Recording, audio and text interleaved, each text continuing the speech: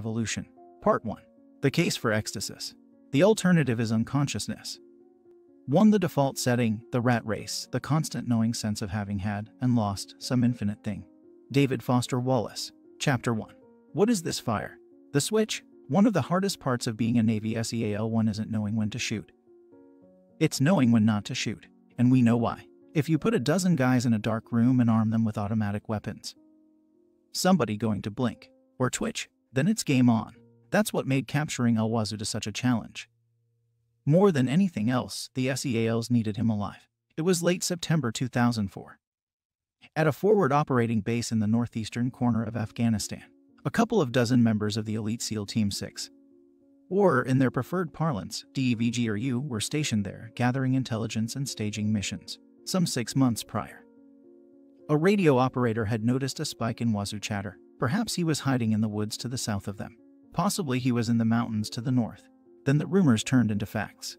Wazoo actually was in the woods and the mountains, holed up in an alpine forest some 70 miles west of their current position. For the SEALs, this wasn't good news. The terrain to the west was high desert.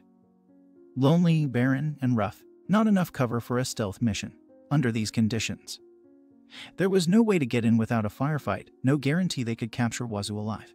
Though he was once a mid-level player, Al-Wazoo's notoriety had skyrocketed after he'd pulled off a feat no other Al-Qaeda operative had accomplished.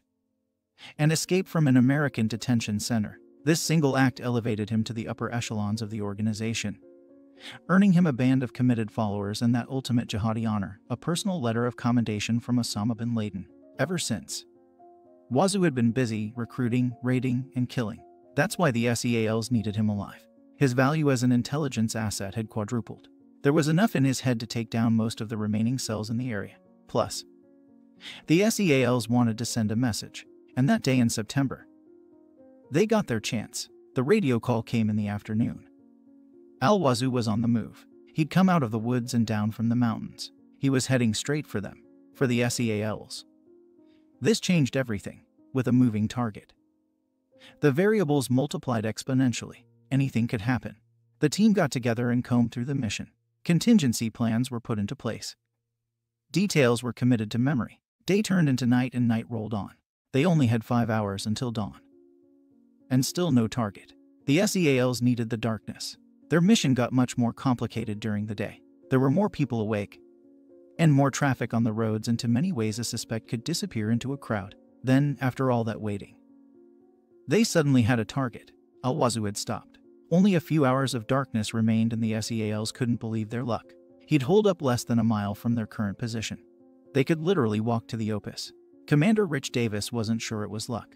As the leader of this unit, he knew how badly his men wanted Al-Wazoo. They were keyed up. A mile hike wasn't much. Davis would have preferred a 3-hour uphill slog. 3 hours wouldn't tire them out.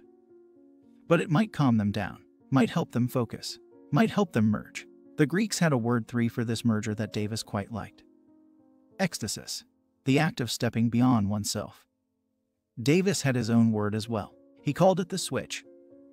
The moment they stopped being separate men with lives and wives and things that matter. The moment they became. Well, there's no easy way to explain it, but something happened out there. Plato described ecstasis as an altered state where our normal waking consciousness vanishes completely, replaced by an intense euphoria and a powerful connection to a greater intelligence. Contemporary scientists have slightly different terms and descriptions. They call the experience group flow. A peak state, explains psychologist Keith Sawyer in his book Group Genius, for a group performing at its top level of ability in situations of rapid change. It's more important than ever for a group to be able to merge action and awareness, to adjust immediately by improvising. Whatever the description. For the SEALs, once that switch was flipped, the experience was unmistakable. Their awareness shifted. They stopped acting like individuals. And they started operating as one, a single entity, a hive mind. In the high-stakes hot zone that is their job. This collective awareness is, as Davis says, the only way to get the job done. And isn't that peculiar? It means that on the night in question, during a critical mission to capture and not to kill, an altered state was the only thing standing between Al-Wazoo and a preemptive double tap to the chest. As isolated individuals, with fingers on the trigger, someone was bound to twitch. But as a team, thinking and moving together, intelligence got multiplied. Fear divided. The whole wasn't just greater than the sum of its parts. It was smarter and braver too. So Commander Rich Davis wasn't just hoping they'd flip the switch that evening. He was banking on it, more than any other skill. He explains SEALs rely on this merger of consciousness, being able to flip that switch. That's the real secret to being a SEAL. The high cost of ninja assassins. It costs $25,000 to turn an average Joe into a combat-ready U.S. Marine. SEALs, meanwhile, cost a lot more. Estimates for 8 weeks, 6 of Navy basic training, 6 months of underwater demolition training, 6 months of advanced skills training, and 18 months of pre-deployment platoon training. That is what it takes to get a SEAL ready for combat, total out to roughly $500,000 per head, which is to say, the Navy SEALs are among the most expensive collections of warfighters ever assembled, and that's just the cost of training garden variety ninja assassins. Making it to the elite DEVGRU unit requires first rotating through several other SEAL teams, as it costs about $1 million a year 7 to keep a frogman in the field. And these rotations take a couple of years to complete. Add roughly another $2.5 million to the tally. Finally, there are additional months of hostage rescue training, which is DEVGRU's specialty, at somewhere north of $250,000 per. All in, those couple dozen men under Rich Davis's command. The SEAL unit charged with capturing, not killing, Al Wazoo were an exceptionally well-oiled $85 million machine. So what are U.S. taxpayers getting for their money? A decent place to start is with the job description itself. Or rather, the lack of one. SEALs are multitasking multi-tools. As their official website 8 explains, there is no typical day at the office for a Navy SEAL. SEALs constantly learn, improve and refine skills working with their teammates. Their office not only transcends the elements of sea, air and land, but also international boundaries, the extremes of geography and the spectrum of conflict. The technical term SEALs use to describe these conditions is VUCA. Volatile, uncertain, complex, and ambiguous. Prevailing over this type of chaos requires an astounding level of cognitive dexterity. As Rich Davis explains, the most expensive part of these already expensive warfighters is the 3 pounds of gray matter resting inside their skulls. Of course, this isn't how we normally think of SEALs. What we know best about these special operators is how hard they train their bodies, not their minds. Hell Week, for example, the kickoff to their infamous selection process, is 5.5 days of non-stop physical exertion and radical sleep deprivation that routinely breaks world-class athletes. But even this crucible is more about brain than body. As SEALFIT founder Mark Devine recently told Outside Magazine, Reining is designed to find the few who have the mental toughness needed to become a SEAL. Grit is the term psychologists use to describe that mental toughness. A catch-all for passion, persistency, resiliency, and, to a certain extent, ability to suffer. And while this is accurate, SEALs are gritty as hell, it's only part of the picture. Grit only refers to individual toughness. And the secret to becoming a SEAL has everything to do with team. At every step of the training, says Davis, from the first day of BUD as through their last day in DEVGRU, we are weeding out candidates who cannot shift their consciousness and merge with the team. On the surface, of course, this seems ridiculous. Ecstasy is the antecedent for ecstasy, which, if you can get beyond the club drug references, describes a profoundly unusual state, an experience far beyond our normal sense of self. And definitely not a term traditionally associated with elite special forces. It certainly doesn't show up in the recruiting brochures. Yet everything we consider SEAL training is actually a brutal filtration system that, beyond the obvious tactical skills and physical perseverance, sorts for exclusively one thing. Does an operator, with his back against the wall, retreat into himself or merge with his team? This is why they relentlessly emphasize swim buddies in basic training. Why, even on deployment in Afghanistan, where there's not a body of water for thousands of miles, they still have swim buddies. It's also how they separate good from great in the fabled Kill House, their specially designed hostage rescue training facility, where they measure a team's ability to move as one by the millimeter, where success requires an almost superhuman collective awareness. When SEALs sweep a building, says Rich Davis, slow is dangerous. We want to move as fast as possible. To do this, there are only 2 rules. The first is do the exact opposite of what the guy in front of you is doing. So if he looks left, then you look right. The second is trickier. The person who knows what to do next is the leader. We're entirely non-hierarchical in that way. But in a combat environment, when split seconds make all the difference, there's no time for second guessing. When someone steps up to become the new leader, Everyone immediately, automatically moves with him. It's the only way we win. This dynamic subordination, where leadership is fluid and defined by conditions on the ground, is the foundation of flipping the switch, and even back when team leaders understood it far less than they do today. Establishing this foundation was a top priority. The Navy's caste system. 10 Team 6's colorful founder, Richard Marcinko, wrote in his autobiography, Rogue Warrior, has the reputation of being about as rigid as any in the world. To get past those divisions, Marcinko broke ranks with strict naval protocols. He had the SEALs forego standard dress codes and divisions between officers and enlisted. They wore what they wanted and rarely saluted each other. He also employed a time-tested bonding technique, getting drunk, before deployment. He'd take his team out to a local Virginia beach bar for one final bender. If there were any simmering tensions between members, they'd invariably come out after a few drinks. By morning, the men might be nursing headaches, but they'd be straight with each other and ready to function as a seamless unit. Whether it's Marcinko's ad hoc methods for flipping the switch back in the 80s, or Davis's more refined approaches today, one critical issue remains: the ability to shut off the self and merge with the team is an exceptional and peculiar talent. That's why the SEALs have spent several decades developing such a rigorous filtration process. If we really understood this phenomenon, says Davis, we could train for it, not screen for it. Unfortunately, screening is expensive and not that efficient. Nearly 80% of SEAL candidates wash out.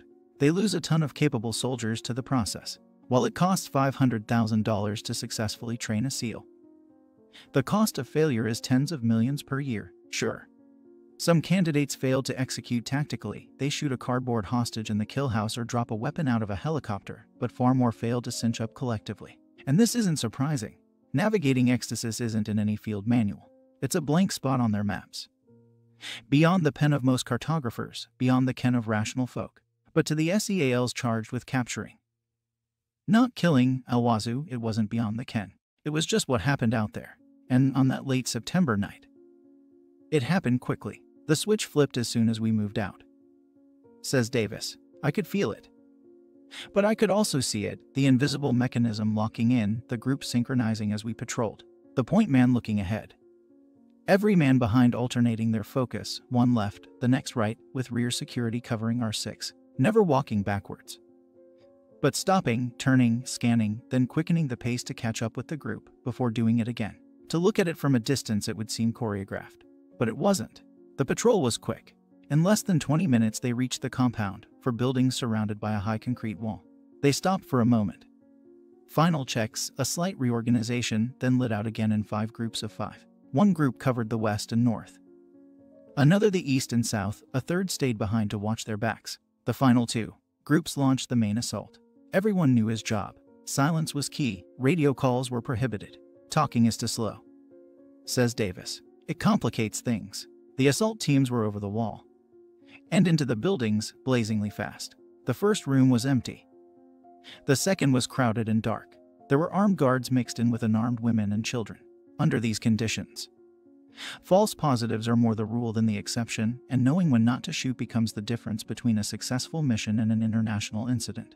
The conscious mind is a potent tool, but it's slow and can manage only a small amount of information at once. The subconscious, meanwhile, is far more efficient. It can process more data in much shorter time frames. In ecstasis, the conscious mind takes a break and the subconscious takes over. As this occurs, a number of performance-enhancing neurochemicals flood the system, including norepinephrine and dopamine. Both of these chemicals amplify focus, muscle reaction times, and pattern recognition. With the subconscious in charge and those neurochemicals in play, SEALs can read micro-expressions across dark rooms at high speeds. So when a team enters hostile terrain, they can break complex threats into manageable chunks. They quickly segment the battle space into familiar situations they know how to handle, like guards that need disarming or civilians that need corralling, and unfamiliar situations, a murky shape in a far corner that may or may not be a threat. With their minds and movements tightly linked, the entire team executes simultaneously, chunking and disarming without hesitation or error. That night in Afghanistan, there was no hesitation. The SEALs cleared those rooms in moments, left a couple of men behind to watch their prisoners, then moved into the next building. That was when they spotted him. Al-Wazoo was there when they entered, sitting in a chair, and AK-47 slung over his shoulder. Standard rules of engagement say an armed enemy is a dangerous enemy. But there was nothing standard about this situation. The man in front of them had escaped prison, trained other terrorists, and conducted brutal attacks. He had killed and, if given the chance, would again. But there was one small detail that every SEAL who entered the room had, in milliseconds, seen, processed, and acted upon, or rather, not acted upon. The detail was that at this particular moment, their target's eyes were closed. Wazoo was fast asleep. It was a bloodless capture. None wounded. None killed. Absolutely perfect. Of course. This isn't your typical war story. It's unlikely to make the news or get turned into a movie. Hollywood Studios prefers lone heroes to faceless teams, and their accounts romanticize drama and disaster. But what the SEALs accomplished on that raid comes much closer to illustrating the true core of special operations culture. At their best, they are always an anonymous team. I do not seek recognition 11 for my actions. Reads the SEAL code. I expect to lead and be led. My teammates steady my resolve and silently guide my every deed. And this ethos is reinforced every time they flip that switch, when egos disappear and they perform together in ways that are just not possible alone. The hardest part of a SEAL's job is knowing when not to shoot. Al-Wazoo was hauled back to prison alive, and not one round had been fired. SEAL training is one of the most expensive filtration systems ever constructed, and it's largely designed to make ecstasis possible. So what's its real value?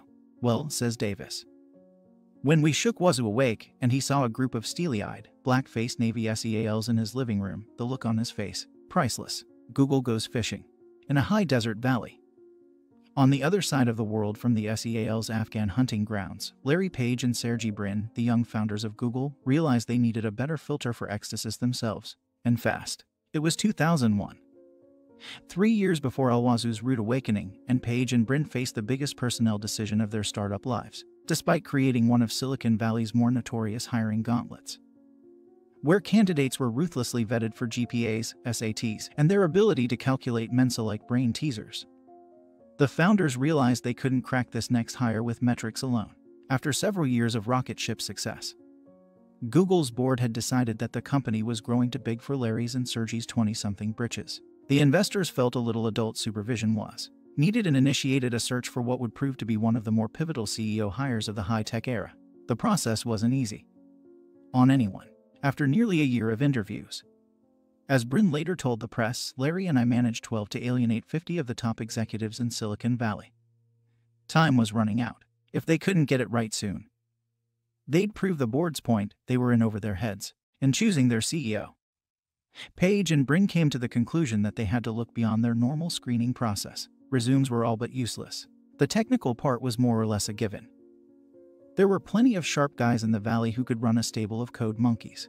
But in a town full of outsized personalities, they had to find someone who could set ego aside and get what Google was trying to do. Someone who could.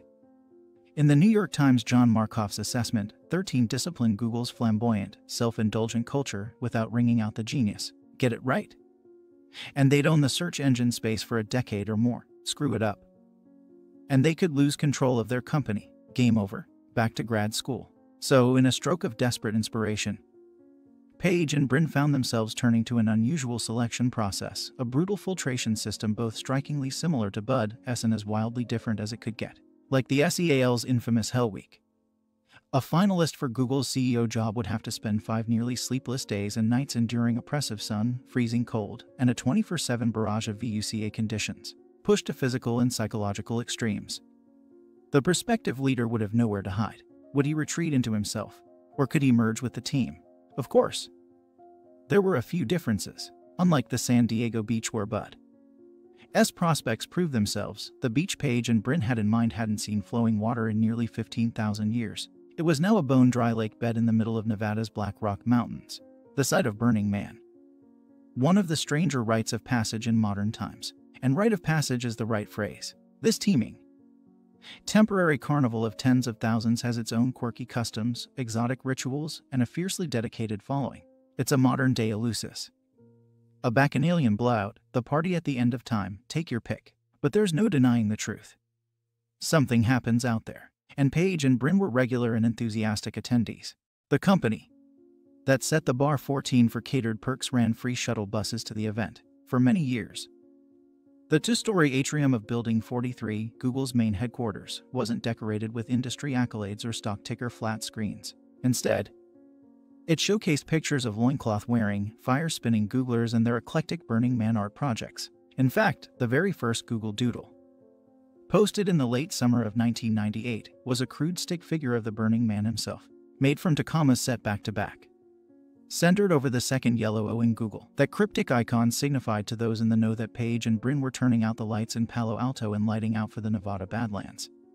Uptime be damned. So when the founders heard that Eric Schmidt, the 46-year-old veteran of Sun Microsystems and a Berkeley PhD computer scientist, was the sole CEO finalist who had already been to the event, they rejiggered their rankings and gave the guy a callback. Eric was the only 115 who went to Burning Man. Brin told Doc Searles, then a Berkman Center fellow at Harvard. We thought was an important criterion. Stanford sociologist Fred Turner 16 agrees, arguing that the festival's appeal to Silicon Valley is that it brings that hive mind experience to the masses, transforms the work of engineering into a kind of communal vocational ecstasy. One of Turner's research subjects, a Googler himself, explained his experience on a pyrotechnic team, very focused, very few words, open to anything. We worked very tightly. I loved the feeling of flow on the team. It was an extended, ecstatic feeling of interpersonal unity and timelessness we shared throughout. And like the SEAL's flipping the switch, the Googler's communal vocational ecstasy relies on changes in brain function. Attending festivals like Burning Man.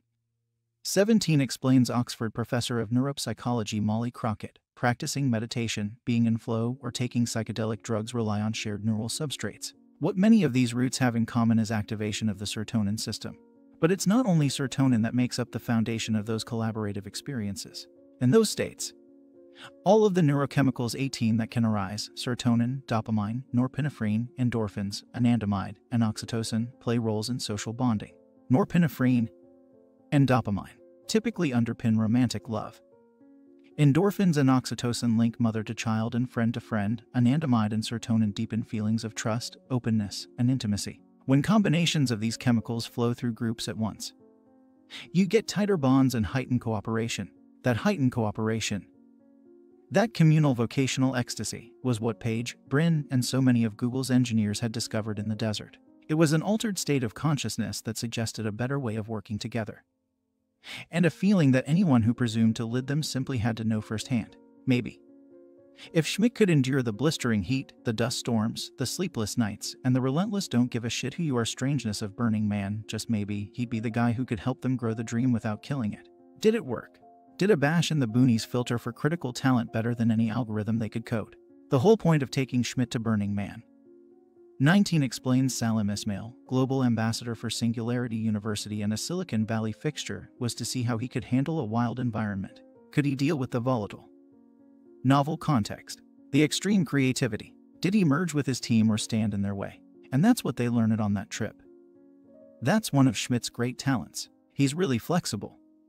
Even in difficult conditions, he adapted his management style to fit their culture without bleeding out their genius and turned Google into a monster success. Just check the numbers. When Google hired Schmidt in 2001, their revenues were rumored to be about $100 million.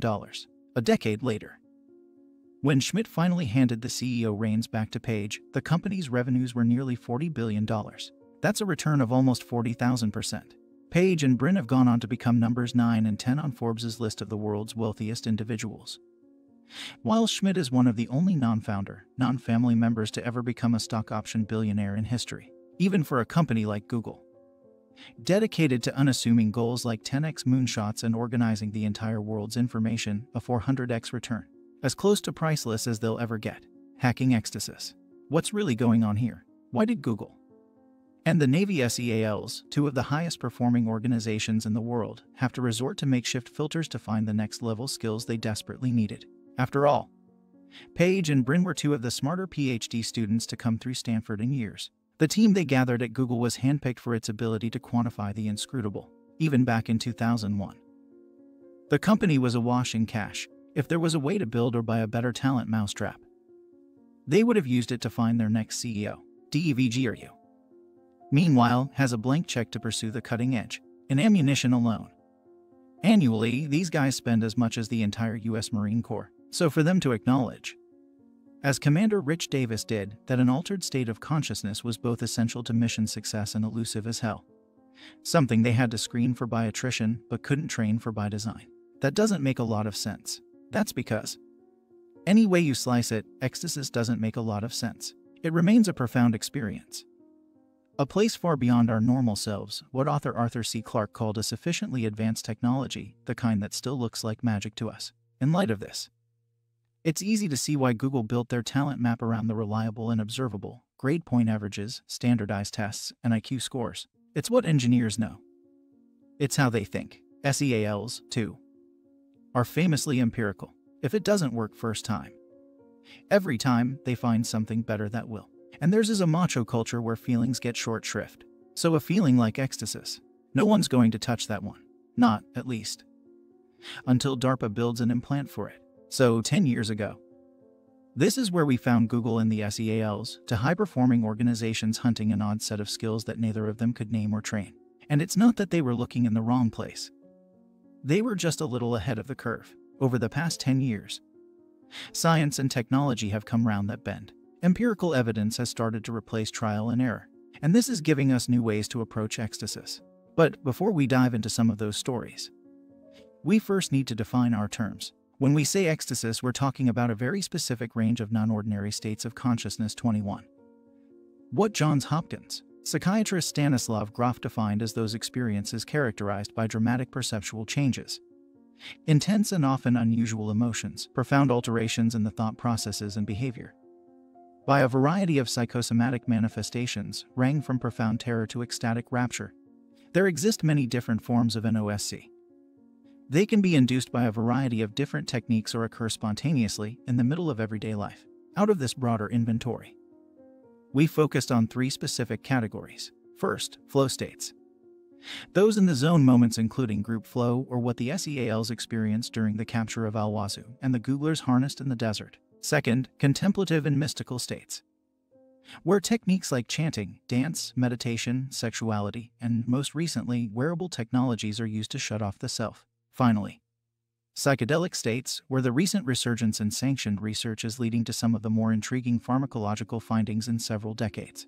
Taken together, these 3 categories define our territory of ecstasis. Admittedly, these 3 may seem like strange bedfellows, and for most of the past 100 years, we've treated them that way. Flow states have been typically associated with artists and athletes. Contemplative and mystical states belong to seekers and saints, and psychedelic states were mostly sampled by hippies and ravers. But over the past decade, thanks to advances in brain science, we've been able to pull back the curtain and discover that these seemingly unrelated phenomena share remarkable neurobiological similarities. Regular waking consciousness has a predictable and consistent signature 22 in the brain, widespread activity in the prefrontal cortex, brainwaves in the high-frequency beta range, and the steady drip of stress chemicals like norepinephrine and cortisol.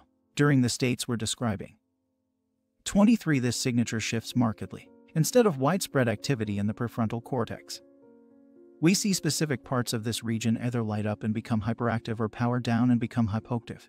At the same time, brainwaves slow from agitated beta to daydreamy alpha and deeper theta. Neurochemically, stress chemicals like norepinephrine and cortisol are replaced by performance-enhancing, pleasure-producing compounds such as dopamine, endorphins, anandamide, serotonin, and oxytocin. So no matter how varied these states appear on the surface, their underlying neurobiological mechanisms, that is, the knobs and levers being tweaked in the brain 24, are the same. And this understanding allows us to tune altered states with newfound precision.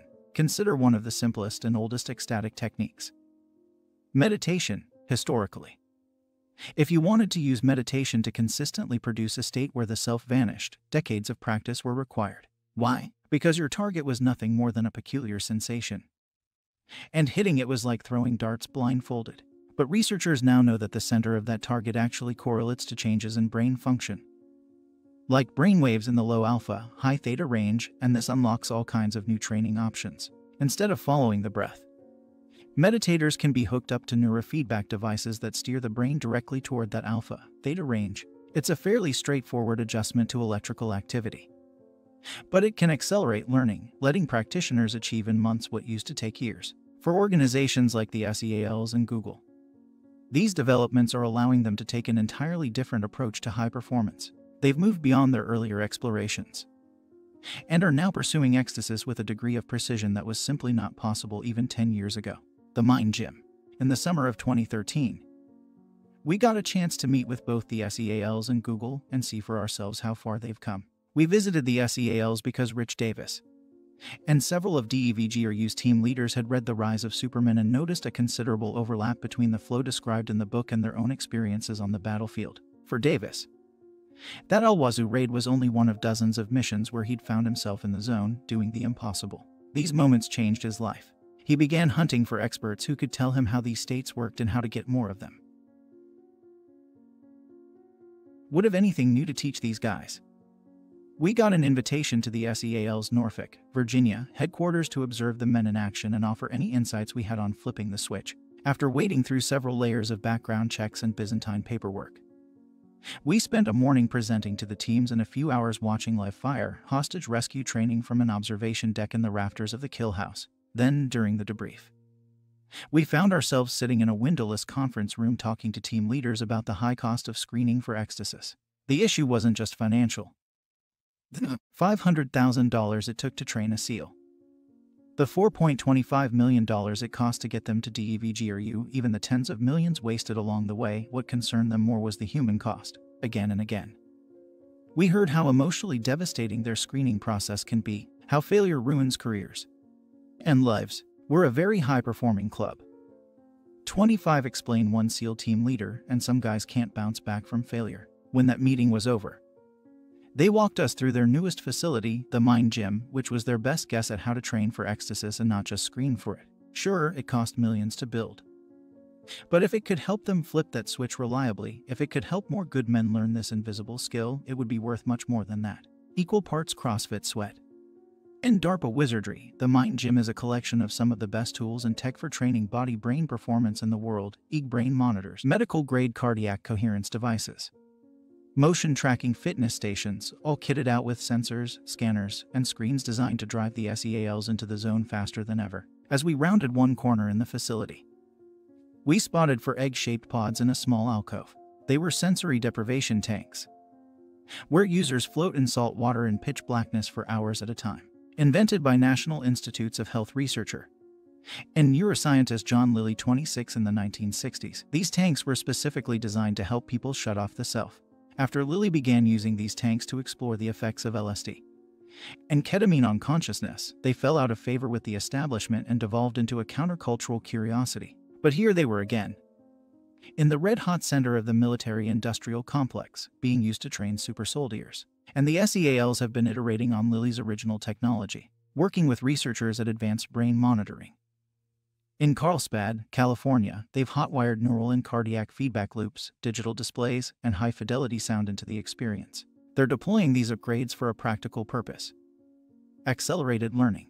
By using the tanks to eliminate all distraction, entrain specific brainwaves, and regulate heart rate frequency, the SEALs are able to cut the time it takes to learn a foreign language from 6 months to 6 weeks. For a specialized unit deployed across 5 continents, shutting off the self to accelerate learning has become a strategic imperative.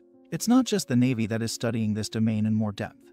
A few months after our visit to Norfolk, we crossed the country for a trip to the Googleplex. We were there to talk flow states with engineers and learn more about what the company is doing to harness the communal vocational ecstasy they'd first glimpsed at Burning Man in the Black Rock Desert of Nevada. Right after our presentation, we pedaled a couple of the ubiquitous and colorful Google bikes to the other side of campus to attend the opening of their new multi-million-dollar mindfulness center, outfitted in soothing lime green with bamboo accents. The center features a vitality bar offering fresh squeezed juices around the clock and a suite of meditation rooms decked out with sensor suits and neurofeedback devices similar to what we saw in the Navy's Mind Gym.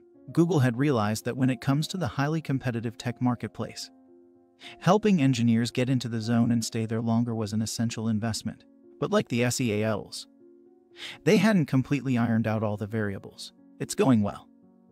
27 explained Adam Leonard, one of the leaders of GPAS. We've got active communities around the world, but the bigger challenge is getting people who aren't already meditators to start. The folks that already sit understand the benefits.